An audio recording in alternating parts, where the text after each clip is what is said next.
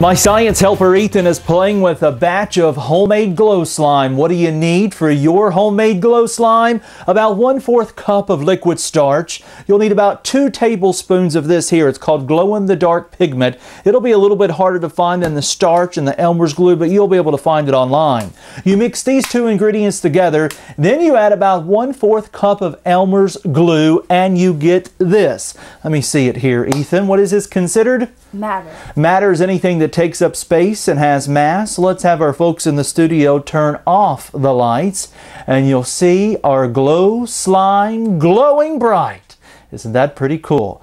Let's turn the lights back on, and I'll tell you why it's glowing in the dark. It's all because of the pigment that we put in here. It absorbs the light and then re-emits it over a period of time, causing the glow slime to glow. Learn more at hookedonscience.org.